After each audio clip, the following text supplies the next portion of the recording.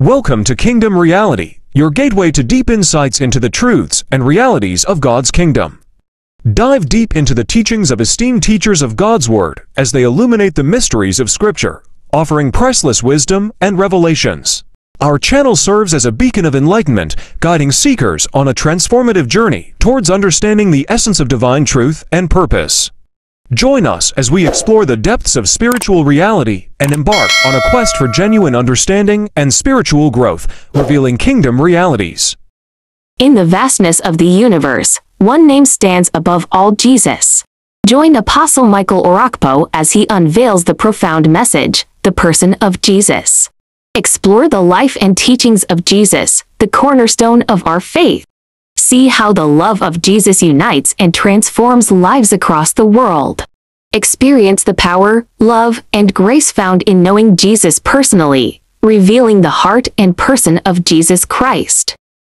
We give you glory in Jesus' precious name. You may be seated because of our time. Thank you so much, choir. I wish we had time, but it's well. We trust God for a quick ascension. Tonight, because of the sensitive nature of the theme of this year's conference, I want to take out time to teach so that I can give perspective and understanding to someone who wants to really make the most of the conference. I'm persuaded that all of the dimensions of Christ that is made available to us will be communicated in the course of this conference via his essence, his character, his works, and his power. But for tonight, I just want to take out time to do a bit of exegesis to help us understand the person of the Christ, the person of Jesus Christ. Him that we have come to celebrate so that we can know him in a deeper way, and then we can worship him accurately and draw from his reality. Glory to Jesus. Now, before I go into teaching on the person of Jesus, which is my emphasis tonight, let me show you the benefits of knowing and receiving Jesus so that you will know what you will receive if you have understanding of this excellent personality, and if you receive him graciously, what will become of you. The name Jesus actually means salvation, so the very essence of his being is to bring man into his fullness as ordained by God. So when a man receives and encounters Jesus, there are many benefits. Some of them are earthly, others are eternal, ranging from miracles, healing, deliverances, which are all the benefits you have in time. But I want to show you 12 eternal benefits of knowing Jesus before I go into expounding on the person of Christ, so that you can appreciate the knowledge of God. If man was not fallen, our greatest preoccupation would have been the search and the study of God. The Bible said in the cool of the day, the voice of God came walking in the garden, and the man was interacting with God every day to know him and to grow in his essence. In fact, there are three things that defines the meaning of existence. If you do not have these three things, your existence is a waste. It doesn't matter for how long you lived. The first thing that gives relevance to existence is the knowledge of God. The Bible said in John 17 verse 3, it said, "This is life eternal, that you may know him, the only true God, and him whom he has sent." So as far as eternity is concerned, life is beyond breath. The meaning of life is beyond what you have. The Bible is telling us that the quality and the relevance of a man's life is the degree to which he experiences God. And so the first thing that substantiates your existence is the knowledge of God. If you have not known God by experience, your stay here is a waste. And you may not realize it until you cross the veil of time into eternity. Then it will dawn on you that the pursuit of car, the pursuit of money were all instruments put together to help you fulfill purpose. But the meaning of life was deeper than that.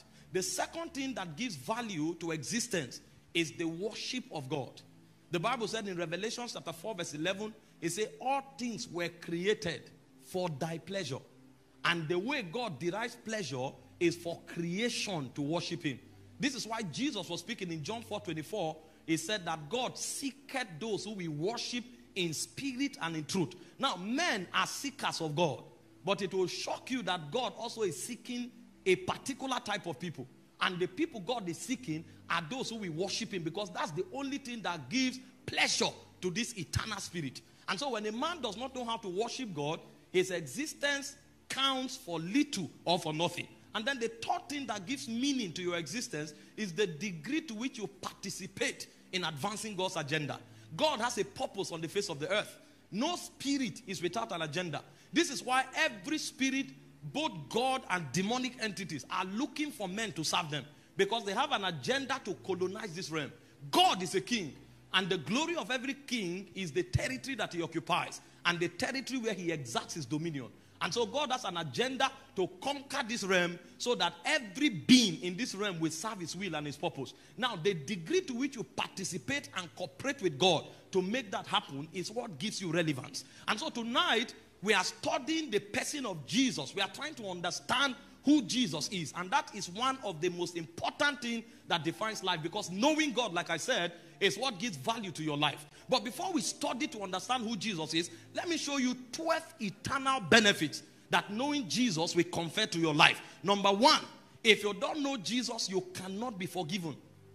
Forgiveness of sins is only possible on the platform of the encounter of Jesus Christ. And it will shock you that spirits actually don't forgive.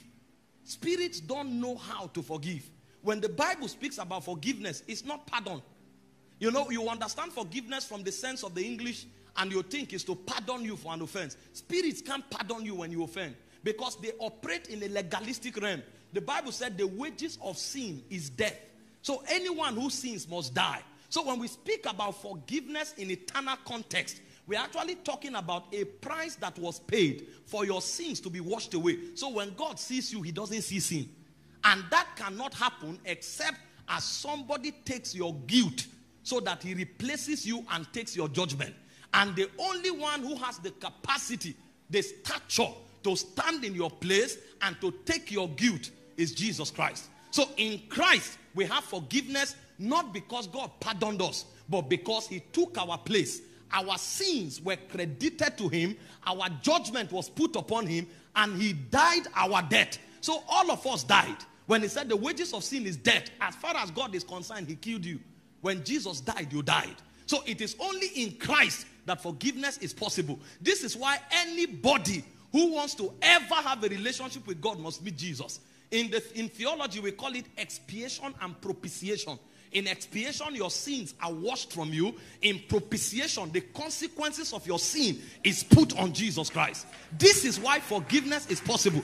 It has nothing to do with pity or sympathy. It's a legalistic reality in the realm of God. So when Jesus hung on the cross, you hung with him. When Jesus hung on the cross, your sin was put upon him, and he was killed because you should have been killed. That is why you have forgiveness. The Bible telling us in Ephesians 1:7, it said, in whom we have redemption through his blood, the forgiveness of sins according to the riches of his grace. Without Christ, there is no forgiveness. And if you are not forgiven, you can't participate in the commonwealth of Israel. The second benefit of knowing Jesus is the receipt of eternal life. If you don't have Jesus, you don't have life. Man was created to operate by 3 lives. The first life is in the blood. That's the animal life. And unfortunately, if that's all the life you have, you are not different from the other animals around. Because goats too have blood life. Leviticus 17 verse 11 said the life of the flesh is in the blood. So every man has life in his blood. But man has another higher kind of life called suke, is the life of the soul. Genesis 2 verse 7, it said when God created man, he breathed the breath of life into his nostril, and the man became a living soul. That's why when breath departs, you die. Because the life that sustains your personality, sustains your soul, is hinged on your breath, and God put it there. That life is also what works intelligence. The reason we can function as higher beings is because there is a life that powers intelligence. But that's not all the life that man was designed to function with. In Genesis 2 verse 9, the Bible said God planted a garden in the east side of Eden, and he planted the tree of life there. So he wanted man to eat that life so that his spirit can be sustained. So there is a life that sustains the body, there is a life that sustains the soul, and there's the life that sustains the spirit man. Outside of Jesus, you cannot have the spirit life. Because the moment man fell, that tree was removed from the Garden of Eden. The only place you can find that life now is in Christ. So anybody who does not have Christ has two kinds of life, the flesh and the soul. See, the people of the world think we are the same. We are not the same. When they die, their life ends in hell. When we die, we don't die. We cross over to glory. Because there is a life that sustains us. And only in Christ can that life be found. John 3:16, it says, for God so loved the world that he gave his only begotten son, that whosoever believeth in him should not perish, but have everlasting life. The reason you will not perish is because you have the life of God. And that life came to you when you received Jesus. In 1 John 5:11 to 13, he said, this is the record. Whoever has the Son has life. And he said, these things have I written unto you that believe on the name of the Son of God, that you may know that you have eternal life. Why? Because in verse 12 he told us the life is in the Son. So if you have the Son, you have eternal life. And if you have eternal life, you will not perish. Brothers and sisters, I am sure of my eternity because I have the life of God. It's a benefit that is available only to those who know Jesus. Number 3 benefit of knowing Jesus is sonship. I'm no longer a stranger in the house of God. I am in the family of God. God has become my father. The moment you receive Christ, you become a participator in the family of God. And at least those of you who have families here, you know the blessings of family. No matter how a stranger is entertained, he remains a stranger. Only a son can make demand. Only a son can enjoy rights, not privileges. Anything you give a stranger is a privilege. But when you come as a son, it becomes your right. A child can wake up in the morning and say, Mommy, where is food? He doesn't care what mommy does. Food has to come. Because as far as it's concerned, eating is not a privilege. Eating is a right. The moment the parents gave birth to him, they put a responsibility on themselves to provide for him. This is why everything we receive in this kingdom, we receive audaciously. We don't beg for healing. We don't beg for blessings. It is our right in God. The Bible said in John chapter 1, from verse 11, he came unto his own received him not. He said, but as many as received him, to them, he didn't say privilege. He gave the power or the right to be called the sons of God. So if you are in Christ, you are a legal member of the family of God. God becomes your father. The whole world can see God as one sovereign being somewhere far in the heavens, not us. We see God as our father. That's why we approach him, we say, our Father, who art in heaven, hallowed be thy name. So he is God, but he's also our father. So we have a relationship with him that binds us with him and binds him to us because Christ, we have received Christ. As many as received him, to them he gave the right. I'm a son of God. I don't beg for protection. I don't beg for provision. I don't beg for progress. God takes it as his responsibility to provide it. When I come to him, I come boldly because I'm a member of the family of God. Listen, if you understand this truth, it will change the quality of your Christian life. There are many people lying down begging, Lord, if it pleases you, give me food. No son begs the father for food. Even parents who are wicked know how to give food to their children. Don't you know that thieves, when they steal, they buy food home and take food home? Thieves and armed robbers. Is it a God that is gracious and benevolent that you have to beg for food? Yet there are many Christians begging, Father, if you will have mercy, provide bread today. They lack understanding. When you pray like that, even your father is shocked. Imagine if your son comes to you in the morning and says, Lord, Daddy, if it pleases you, can we have breakfast? You will look at him and say, what's wrong with you? What is wrong with you? Am I that wicked? Meanwhile, most of our prayer is a suggestion that God is not caring because we don't know that God is our Father. The moment you receive Christ, you became the Son of God. Number 4, you now have access to God. Receiving Christ, knowing Christ, gives you access to God. Ephesians 2:18, it says, for through him we both have access by one Spirit unto the Father.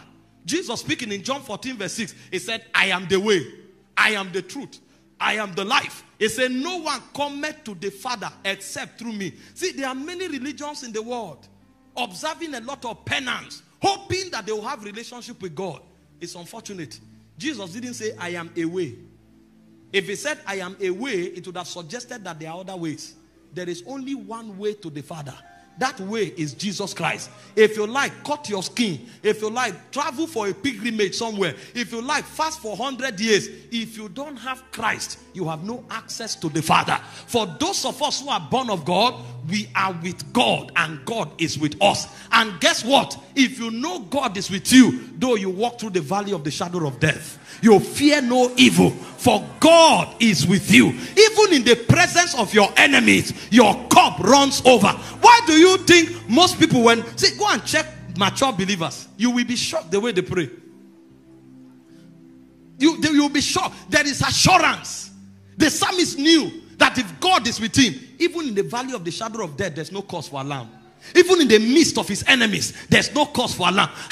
What kind of audacity is that? It's an audacity that is born from an awareness that God is with you. And this is what knowing and receiving Jesus makes available. Number 5, regeneration and transformation. You can never be a better person except as you encounter Jesus. Giving people rules and regulations to be better is like baiting a pig and hoping that the pig will be clean. It is not possible. The nature is wrong. So transformation is not possible. But the moment you receive Christ, something happened to you. The Bible said whoever is in Christ Jesus, 2 Corinthians 5:17, is a new creature. It said all things are passed away.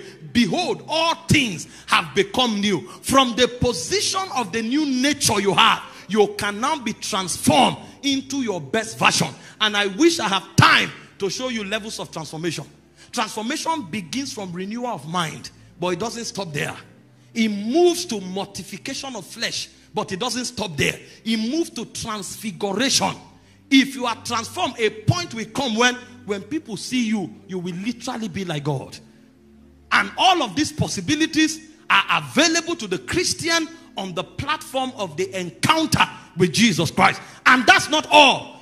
Authority over demons and circumstances. As Christians, as people who know Jesus, as people who have Jesus, we give commandment in the spirit realm. You know, a politician can give commandment maybe because he's sitting in an office and when his tenure expires, he leaves. Not a Christian. We don't only give commandment in the natural realm. When we come, even demons know that we have authority to address them. Jesus said in Mark 16:15, he said, they that believe and are baptized shall be saved. In verse 17, he said, these signs shall follow them that believe. He said, in my name, they shall cast out devils. Listen, we give laws to demons. We command demons and they obey. We are not of them who are frustrated and stranded because of demonic activity. Everything the devil wants to do, let him go ahead. It's a platform for manifestation. Because when you show up, you exert and exercise your authority over demons. Why? Because you know and you have Jesus Christ. So, the moment you have Jesus, Satan is no longer an issue. You command him and he obeys. Somebody was telling me some years ago when I started traveling. He said, this city you are going to, they say there are international demons there. I say, those ones are not enough. They should invite all the demons. It doesn't make any difference. Because my Bible told me, having spoiled principalities and powers, he made a public show. It's not a private, it's a public show. Every demon knows that Jesus has triumphed. And when I come in the name of Jesus, I'm not using my credentials. I'm using the credentials of the one who defeated them already. So the demon can be local, it can be international. It doesn't matter. See, this is why you must fight to know Jesus. Those of us who know him, we exercise authority. We exercise dominion. It's not something that happens once in a while. It's our lifestyle. Now we give commandments. We have become like kings because that's what Jesus made us. And that's not all. Knowing Jesus also gives you peace. Peace that surpasses knowledge. John 14:27, he said, peace I leave you. My peace I give unto you. Not as the world giveth. See, the world can't give peace. The world gives happiness. Happiness is in the soul. Peace is in the spirit. It's a different thing entirely. If you buy a car, you can be happy. If they give you money, you can be happy. But when you have peace, come what may, you are like Mount Zion that cannot be moved. Nothing can shake you. That's what Jesus was saying he has given to us. He said, my peace I leave you. He said, not as the world giveth. The peace I am giving you is a peace that surpasses knowledge. So people can't understand why there is chaos. You are not moved. It's because there is a guarantee. There is an assurance that nothing can shake you. You have become like Mount Zion. And that's not all. Knowing and receiving Jesus also gives you joy and strength. When you find people who celebrate, even when things are not working well, know that they know something beyond fact. They are seeing something beyond the natural realm. In John 15:11, he said, these things I have spoken unto you, that my joy might remain in you. And what is his joy? Nehemiah 8:10, the joy of the Lord is my strength. This is why you find many Christians, they fall 7 times, they rise again. And you are wondering, what is the secret of your strength? Is the joy of the Lord. Nothing you throw at us can destabilize us. Because the way the devil fights is to disorient you. When you are disoriented, then he attacks. But when you have Jesus, even in the midst of the storm, you can rise up and say, peace be still. Because you are in control. Your life is no longer regulated by the things happening around you. You have become stronger than the things happening around you. Number 9, when you have Jesus, you have wisdom. 1 Corinthians 1, 23, 24, and 30. It says, but we preach Christ crucified, unto the Jews a stumbling block, unto the Greek foolishness. He said, but unto us who are called, both Jews and Greek, Christ is the power of God and the wisdom of God. In verse 30, he said, but of him are ye in Christ, who of God is made unto you wisdom. So I know more than my teachers. In the midst of confusion, you just know what to do. Not because you read a book. The Bible said, when you come to that place, it said, don't worry what you will say. Open your mouth, I will fill it with words. Why do you think men are not making progress? It's because of lack of direction. It's because of poor decision making. But one who has Christ, Christ becomes wisdom on his inside. If you will engage him in the midst of the storm, you will know what to do. Even when you are in the wrong direction, he said you will hear a voice behind you telling you, this is the way to go. So we have come into a level of perfection because there's supernatural wisdom at work in us. Everybody can be running to invest. You want to enter. You hear a check. They are making 200% profit. I need to. You want to enter. You just relax. 1 week later, they tell you the business crashed. You don't read that one in Harvard. You encounter it in Christ. And these are the things that make you become like the wind. Nobody can explain you. Somebody shows up. Everybody is friends with him. You want to join them. You pick a check. You stop. 2 weeks later, you hear that he has swindled them. And you are wondering, why has my life come into so much precision? Christ has become your wisdom. See, from time to time, when you wake up from bed, tell yourself, I don't make mistakes. Christ is my wisdom. I will not fall into error. Christ is my wisdom. I will not marry the wrong person. Christ is my wisdom. I will not. See, this is what gives us precision in life. Oh, the lady shows up. She's glowing like a bulb. You want to. The man shows up. His chest is like a weightlifter. Everything is in perspective. Height, gallant, open teeth. He's moving like a prince. He talks to you. You can't sleep. You want to say yes. You pick a sign. You pick a sign. And you say no. 2 months later, you hear that it's something else. And you are wondering, how did I know Christ is in me?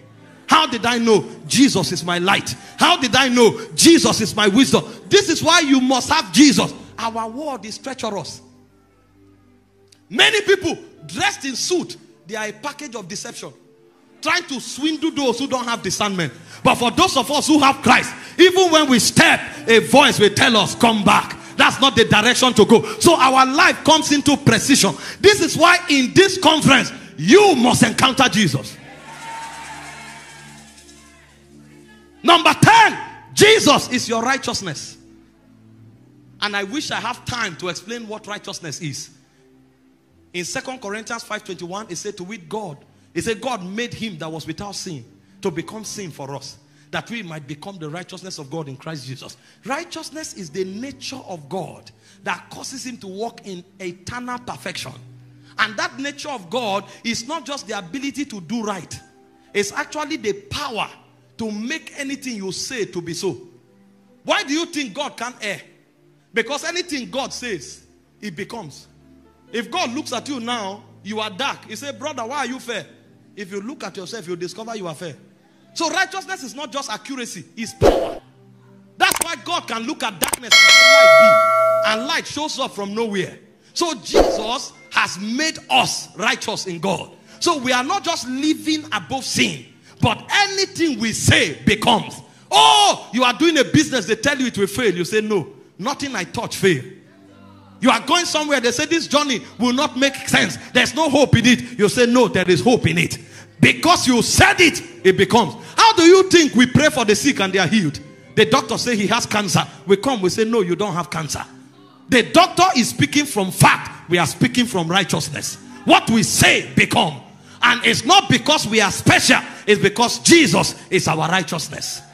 Jesus is our righteousness. Some of you succeed in business not because you have all the data, not because you have all the fact. In fact, after investing in that business, you discover you shouldn't have gone ahead. But there is something about you that whatsoever you touch prospers. Whatsoever you do prosper. Is the righteous spirit at you that is making it happen. It says, whatsoever the righteous doeth, it shall prosper. That's what it means to have Jesus. He makes you. That's why Romans 5:17 said, we receive abundance of grace and of the gift of righteousness, so we reign in life. Righteousness makes you a ruler in life. So encountering Jesus is not a religious thing. When we call this conference Jesus Conference, it's not for Christians to come and dance and shout the name of Jesus. No, there must be a revelation behind it. When I say Jesus, I am declaring that I'm righteous. I'm declaring that I reign and I rule in life. Nothing about me fails. People look at some of us and say, well, they will soon fail. Say, you are wasting your time. Even if I want to fail, it's too late. I now know something that can't allow me fail. You can't. You have to learn to fail now. And you can't understand that syllabus. Because righteousness won't let you. There's a power at work. Now, I decree over somebody. Because of the encounters you have had so far, the river of righteousness begins to flow out of you. Sit down for a moment. Number 11, love. When you know Jesus, the love of God begins to overwhelm you. The love of God. Romans 5:35 to 39. It says, who shall separate us from the love of Christ? Shall tribulation, shall distress, or persecution, or famine, or nakedness, or peril, or sword? It says, as it is written, for thy sake we are killed all day long. We are accounted as sheep for the slaughter. He said, nay, in all these things we are more than conquerors through him that loved us. He said, for I am persuaded neither death nor life, nor angels, nor principalities, nor powers, nor things present, nor things to come, nor height, nor depth, nor any other creature shall be able to separate us from the love of God which is in Christ Jesus. When you find Christians that leave church because they offended them in choir, they encounter church, they didn't encounter Jesus. Oh, why would they talk to me like that? I'm not going there anymore. You are a religious man. You have not encountered Jesus. When you have encountered Jesus, not even death can separate you. Not tribulation can separate you. Not accusation can separate you. In fact, when they persecute you, you will consider it an honor. Did you not read about the apostles? The Bible said they gathered them, they flogged them, and told them never to preach in the name of God. He said they returned to their company and they celebrated. We too have been counted worthy to be persecuted for Jesus. We have many religious men who have not encountered the Lord. If you encounter Jesus, trials is an advantage. Tribulation is your record. Accusation is your promotion. Everything they throw against you becomes an advantage that you celebrate, because for his sake, even if you have to lay down your life, you will. In Acts chapter 15 verse 26, the Bible said, Paul and Barnabas, he said, these be the men that hazarded their lives for the sake of the gospel of Christ. Some were not waiting to be persecuted. They were taking risk for Jesus. But here is a generation where men can't go for evangelism. They can't endure anything for Jesus because we have not encountered him. The love of God has not yet come alive in our spirit. Finally, benefit of knowing Jesus is faith. When you encounter Jesus, something is formed in your spirit that nothing can intimidate you anymore. You can look at a mountain and say, be thou removed. Even you will not know how, but faith has come alive. Jesus, the testimony of Jesus activates faith in your spirit. And only those who have faith are victorious. The Bible said this is the victory that overcomes the world. 1 John 5:4. Even our faith. See, these things are superior to hands being laid on you. These are the things that your life is built upon. That nothing can shake you. Not because somebody promised you something, but because a substance have been formed on your inside. In Romans 10 verse 16 and 17, it said, but they have not all obeyed the gospel. For Isaiah said, who has believed our report? That's the testimony of Jesus.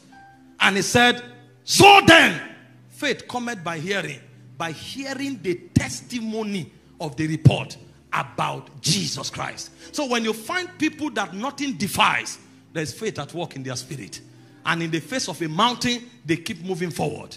Nothing stops them. These are eternal benefits of knowing Jesus. Now, having enumerated these benefits, let's attempt to look at who Jesus is.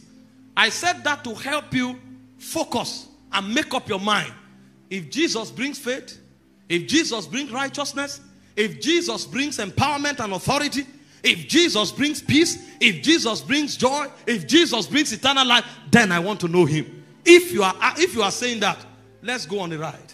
Now let me show you who Jesus is. Trusting that the Holy Ghost will reveal him to you. This is the most important knowledge that everybody, especially believers, must have. I beg you, don't do religion. Religion will wreck you. Have a relationship with God through his son, Jesus Christ, and your life will be the envy of your generation. I want to attempt to advance my teaching now, explaining who Jesus is. I want to start teaching now. I'm done with my introduction.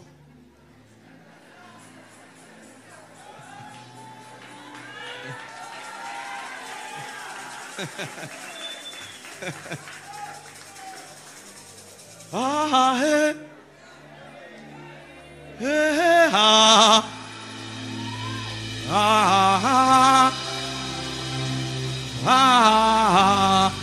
I came tonight as a teacher. Mahela Vaita, Kibarado, Bararida, Rakebano Savakata.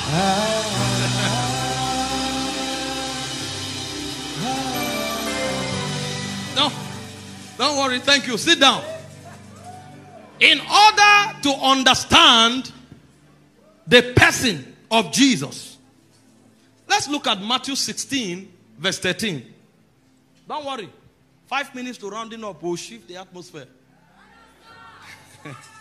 You know, dealing with the needs of men are the easiest things. If men are taught truth and they are raised, a lot of things will no longer be necessary.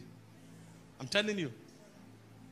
I can come here now, charge through a teaching and release power of God. You may need me again. Or you keep needing pastor to pray every day. But if you know what I'm teaching you, you will come here because you love God. You will serve because you love God. You will become the testimony that God is faithful. Glory to God. Jesus was speaking in Matthew 16 verse 13. He said, when Jesus came into the coast of Caesarea Philippi, he asked his disciples saying, who do men say I, the Son of Man, I am? If you read this scripture, something will shock you. That a whole generation didn't know him. Meanwhile, if you come into the synagogue, there were people with gray hair and beard that is as long to their chest level. They carry the Torah and move about with it. They are strange creatures to behold. In fact, when they go to the market and they are coming home, they wash their feet, their hands and their legs because they've touched sinners. High-level religious men, but they didn't know him. Look at all of the answers that were gathered from the predominant school of thought. He said, and they said, some say. When they say some say, these are not individuals. These are schools of thought. These are theological seminaries of those days. It says some say you are John the Baptist. Why are they saying so? Because they thought that he came back to life from the dead. And because of the power over death, they assume he was the one. They say some say you are Elias. That's Elijah. Because of the miracles. Only Elijah could operate that level of miracle. He says some say you are Jeremiah. Because of righteous teaching. He looks at the Pharisees and says you are hypocrite. You know, Jeremiah is a prophet of truth. When they preach, his people weep. So when they were judging him, they were judging him from the periphery. And others said you are one of the prophets. So they scaled him at the level of a prophet. That was their biggest revelation of Jesus. Jesus now turned to his own disciples and asked them, since they don't know, let's assume that the whole institution is a waste of money and time. You that have followed me up till now, who do you say I am? Everybody kept quiet. Because even they didn't know. That you are around does not mean you know. It must be revealed to you. This is why you have to humble yourself. You know, people come to church and act like peacock. They know everything. You are joking. That you are around does not mean you know. It must be revealed. So you need humility. Peter spoke and said, thou art the Christ, the Son of the living God. Jesus looked at him and said, you didn't answer this from your brain because you too don't know it. Flesh and blood have not revealed this to you. He said, my Father which is in heaven has revealed this to you. And he said, upon this revelation you have brought, I will build my church, and the gate of hell shall not prevail. Now, the first thing Jesus showed us here is that when you know me, you have moved from the level of deliverance. You have moved to a level where Satan can afflict you. Have you been touched by the message you just heard and you want to give your life to Jesus, or you want to rededicate your life to Jesus Christ as your Lord and Savior? Then say this short prayer. Lord, I admit I am a sinner. I need and want your forgiveness. I accept your death as the penalty for my sin, and recognize that your mercy and grace is a gift you offer to me because of your great love, not based on anything I have done. Cleanse me and make me your child. Be faithfully receive you into my heart as the Son of God and as Savior and Lord of my life. From now on, help me live for you, with you in control. In your precious name, amen.